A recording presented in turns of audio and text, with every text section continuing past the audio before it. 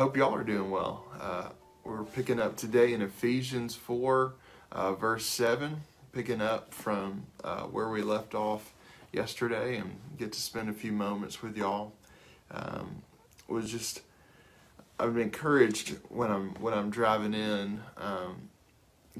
When you get up early here in Covington and Conyers, you can get places quicker. So I got here pretty quick, and I was just thinking about songs to lead this morning, and there's a song that my dad used to love, and it's a Jeremy Camp song. I think it might be a hymn, but I was thinking, in the morning when I rise, in the morning when I rise. And so I just want to lead us in that, and then we'll hop into some scripture. It's good to be with y'all this morning.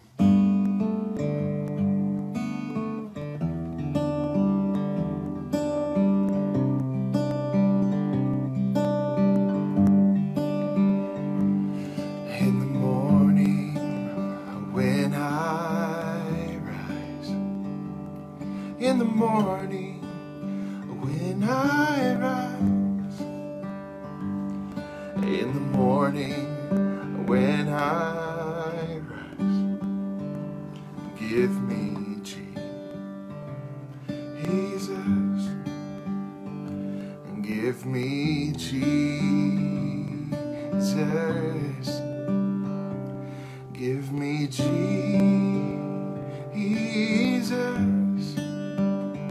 You can have all this world, but give me Jesus.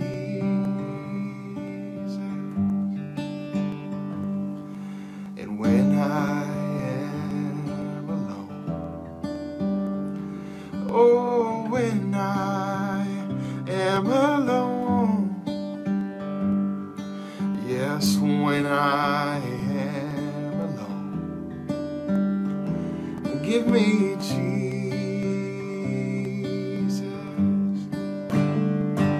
give me Jesus, give me Jesus. You can have all this world, but give me Jesus.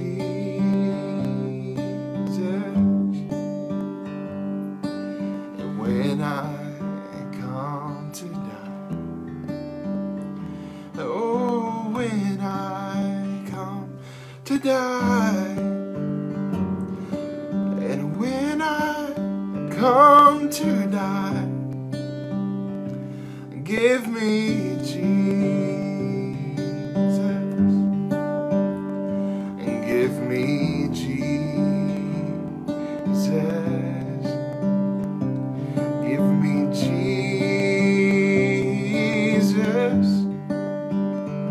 You can have all this world, give me Jesus.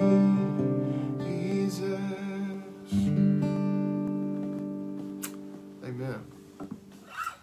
Amen. It's so encouraging. In the morning when I rise, give me Jesus. Just a simple cry, but we used to sing that song a lot growing up. But anyway, it's so good to be with y'all. I love that too. When I'm alone, give me Jesus. When I come to die, give me Jesus. He's all we need. He's our source. He's our strength. Let's hop into Ephesians 4 this morning. Yesterday we left off, and I'll just kind of review what we talked about yesterday. Paul's writing here. The title in my Bible says Unity and Maturity in the Body of Christ, and we talked about that a little bit yesterday. But Paul is encouraging us to be completely humble and gentle, be patient, bearing with one another in love, make every effort to keep the unity of the Spirit through the bond of peace. There is one body and one Spirit, just as you were called with one hope one Lord, one faith, one baptism, one God and Father and all, who is over all and through all and in all, but to each one of us. So basically, Paul's encouraging us, hey, walk humbly, be gentle, be patient, extend grace to those that need grace, because Christ is extending grace to us. And that's kind of really what we're getting into this today in verse 7. But to each one of us, grace has been given as Christ appointed it. That is why it says, when he ascended on high, he took many captives and gave gifts to his people. What does he ascended mean, except that he also descended to the lower earthly regions? He who descended is the very one who ascended higher than the heavens in order to fill the whole universe. So, Christ himself gave the apostles, the prophets, the evangelists, the pastors, and the teachers to equip people for works of service, so that the body of Christ may be built up, until we all reach unity in the faith and in the knowledge of the Son of God, and become mature, attaining to the whole measure of the fullness of Christ. So there's a lot to unpack there in those six or so verses. So yesterday, Paul's encouraging us again in complete humility and gentleness and patience, to love one another, to care for one another, and then giving instruction to, Jesus has left and equipped what it says to be apostles and prophets and teachers and pastors. And in that list, I think we don't necessarily use some of those terms in modern day. I guess we're really all apostles, because we're followers of Christ. We're apprentices of Him. We might not use the word prophets or evangelist. Well, we use evangelist, but I think this morning is there's a list, and we have to look, where do we find ourselves among this? So Christ himself gave apostles, prophets, evangelists, pastors, and teachers to equip his people. I think that's what's important, is to equip his people. What we do here is the when disciples send. Discipleship, to equip his people. We're apostles, we follow after him. So where do you find yourself in that list? You may not be a full-time pastor or a full-time minister, but you may just be working in a job, but you're meeting with someone and you're sharing your faith, so you are being an evangelist. And the purpose of this is until we all reach unity in the faith. And that's our daily mission, and our daily, I guess, barometer to measure things with is, how today am I? God has set this up. He's left people for generations, as Paul is pouring into the church here in the early days. It's passed down from generation to generation, and it's important because we are still working towards having full unity in the faith. We have not fully achieved that, so we are working we're working every day to encourage and find people in our lives that we can pour into and disciple.